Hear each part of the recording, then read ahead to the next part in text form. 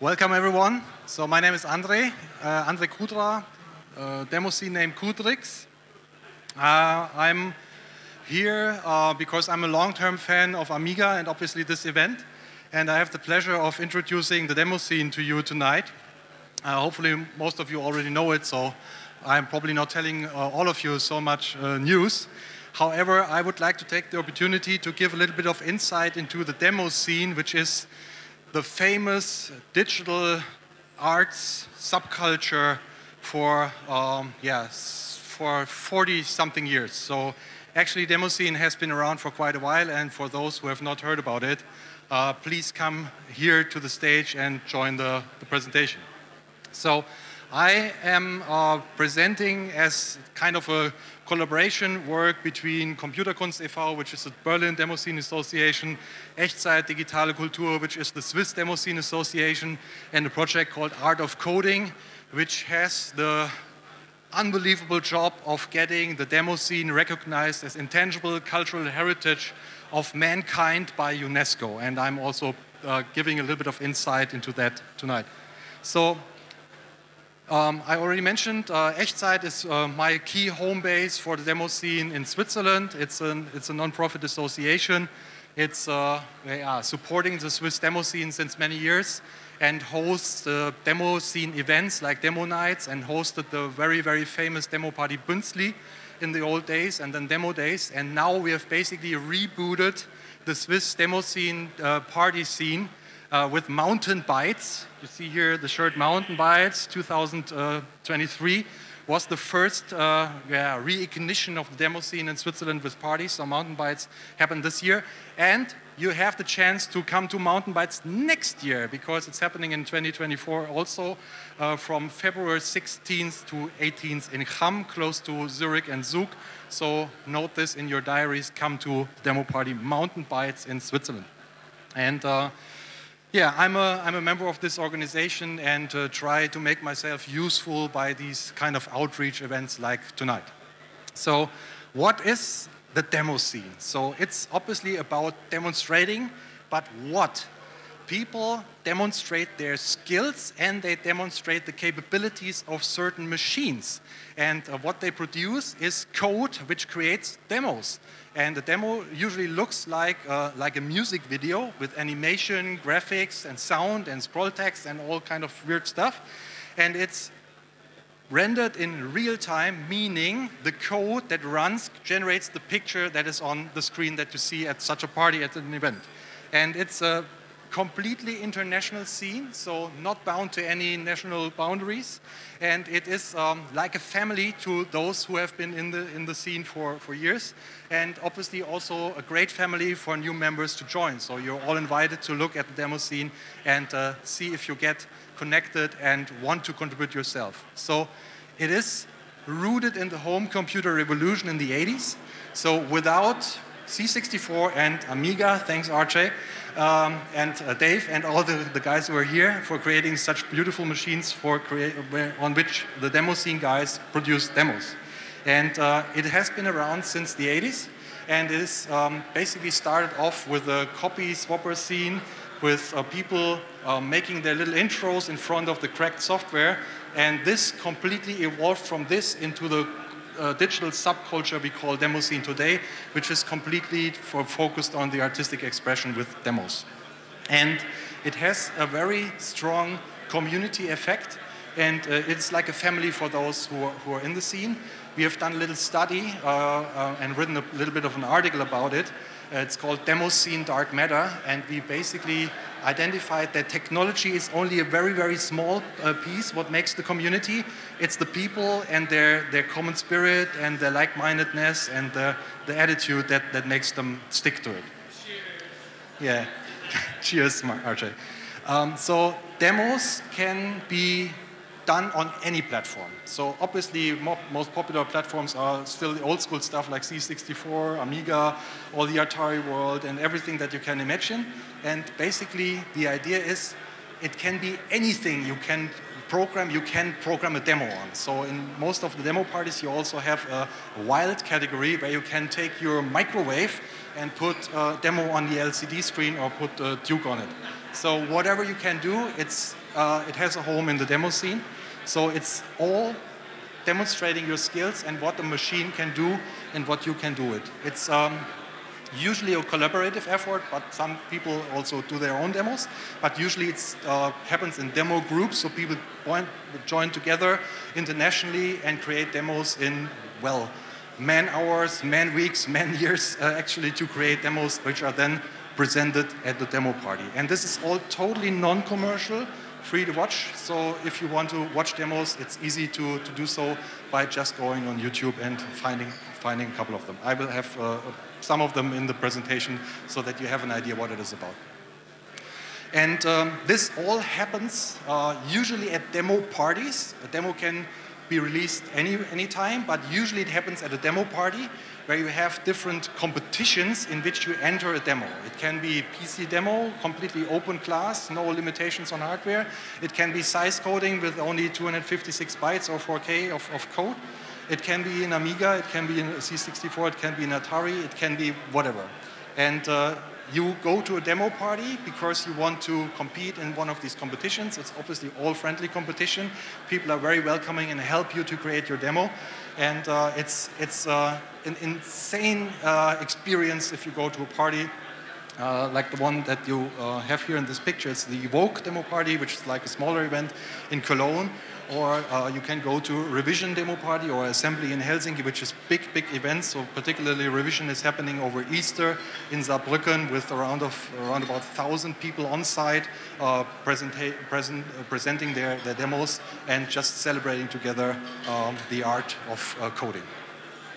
That's an image from Revision demo party 2023. It's a big hall and it's an very special experience to be there. So my first revision was in 2015, and I've been there ever since. So if you want to experience the full experience, you can go to Revision. But if you want to join in a smaller event, you can go to Evoke, to Deadline, which happened last week in Berlin, or to Mountain Bites in Switzerland. In Revision, there's around about 1,000 people on site. 1,000 people on site and hundreds or maybe thousands in the stream. Yeah, it's all streamed online, actually on Twitch usually, so you can basically enjoy the party from wherever, which is called sofa scening. So if you're not attending and present at the event, you do sofa scening and watch from home. So we have these little flyers about Mountain Bites. We obviously have the Amiga user group in Switzerland, which is kindly helping out with the venue tonight and the stream. And there is also in Zurich the Vintage Computer Festival in November, where also the demo scene will be represented also by the Amiga user group. All right, let's move on. Demo parties, we had that. This is an example of the different competitions. So Revision has a great lot of them. So if you want to have a very prominent audience, you go to Revision because you will find any type of category that you can imagine where you can hand in your demo. Sometimes you also have categories which are not coding related. So you can hand in photos, you have freestyle graphics, you have ANSI ASCII art, you have music competitions, streaming music, track music, whatever. So if you're only a musician and you want to contribute with music, you can join a music competition, or you join a demo group and contribute your music there. So it's something for everyone. And it's big about preservation. We have repositories like Demoscene where you can find all the demo parties and demos presented at these parties. So it's very good for archiving all the material. I already mentioned the motivations of the demo sceners, so not repeating that here. If you want to look into the paper, it's very interesting to see what people find so special about the demo scene. Yeah, like-minded people, integration, teamwork, international atmosphere, and all this good stuff. So it's about the people that join the scene and not so much about technology. Obviously, technology is an instrument, but it's more like people want to get together because they enjoy the community. So this is the reason why the demo scene is also now recognized as Intangible Cultural Heritage of UNESCO. And there was a project initiated by these two great people here, Tobias Kopka and Andreas Lange, and they called it The Art of Coding. And this was basically the call to the community to apply for the Demoscene being recognized as intangible cultural heritage of mankind by UNESCO. This is a very formal process, as you can imagine. It's driven by the cultural ministries in the member states. And if you want to join or want to apply for being recognized as a cultural heritage, you have to go through that process that the country foresees. And that was initiated a couple of years ago. And since then, it was very, very successful because the community pulled together and wrote these applications in the States. And in fact, it is now recognized in 5 countries as intangible cultural heritage of mankind by UNESCO. So Finland was first in April in 2020, in March in 21 in Germany, and then in December in 21 in Poland, and then just recently in the Netherlands, and just even more recently in Switzerland. So it's an ongoing process. So the Demoscene is recognized in these 5 countries. Other countries are now writing also the applications, and the idea is to have a multinational application so that it is basically entering the world list of UNESCO, which can take a couple of more years. But chances with these 5 in the pocket already are high that it can be done. All right, so all the theory, I highly recommend watching demos real live at a demo party, but obviously you can also watch them as your recordings on YouTube. I have a couple of examples here, not as videos now here, but just a couple of examples of very famous and renowned demos of the Amiga community in the past years. We also have something like the Demoscene Oscars. They are called Meteorics. So very good demos, or well, popular demos in a year are voted by a committee in the Meteorics, and then they are basically prized at an event. So last year it happened at the Mountain Bites, where we did the laureates for the demos of Meteorics last year. So hopefully we'll be able to do it again next year at Mountain Bites. So if you want to attend the Demoscene Oscars, you should come to Mountain Bites. And I have a couple of examples. This is Electric Lifeforms by Ghost Town. It's the first in this year's revision Amiga intro competition, so small code only. This is a very popular one of last year, Batman Rises by Batman Group. It's an insane piece that is an Amiga OCS, and it was first in the Posedas 2022 demo competition, and it won the Meteorics Award. So if you want to watch these demos, there's always a QR code on the slides where you can basically visit Demoscene website with a particular entry, read about it, and also watch demo video recordings.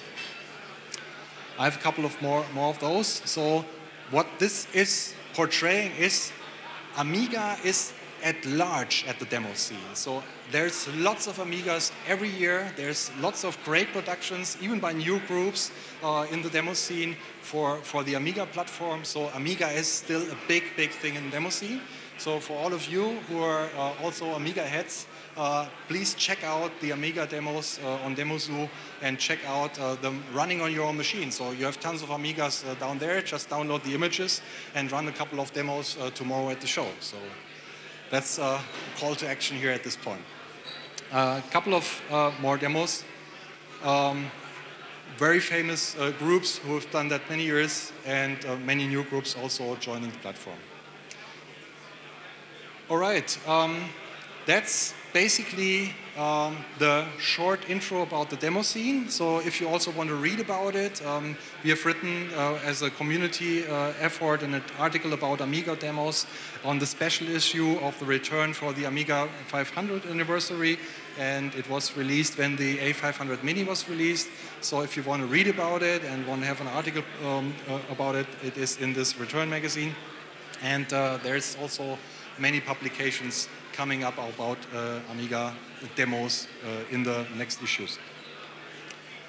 All right, obviously I just mentioned it's big on Amiga still with the Demoscene, but also C64 obviously, and also MS-DOS is still a thing, and PC hardware in general is something where game programmers who are on the modern platforms contribute also demos in the world of the Demoscene.